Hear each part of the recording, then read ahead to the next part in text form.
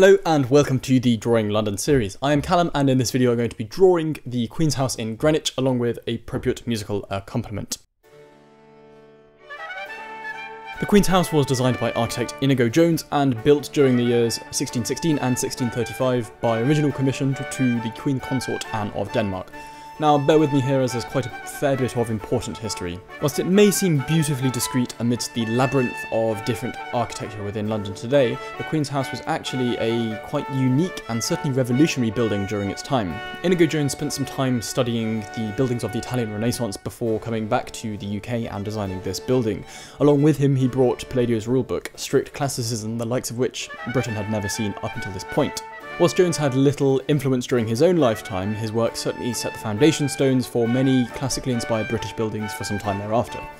One need only look a matter of mere metres to this building's north to see Sir Christopher Wren at work with the Greenwich Hospital, now called the Old Royal Naval College, and to the south of the Queen's House we can see Wren at work again with the Royal Observatory.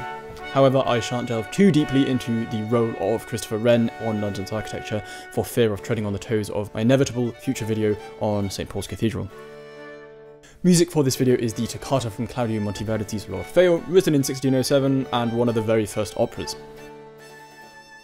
You might be surprised not to be hearing Mozart or another classical composer after I've gone on about the classicism of the Queen's House. However, this is quite deliberate. In architecture, the classical period goes back very far, originally the buildings of the ancient Romans and the ancient Greeks, whereas in music, the classical period is actually much later, aligning loosely with the neoclassical period in architecture. That might sound a little bit pedantic, but it's actually quite significant. In fact, Mozart himself was born almost 150 years later than the Queen's House was built, so would have been entirely inappropriate for this video.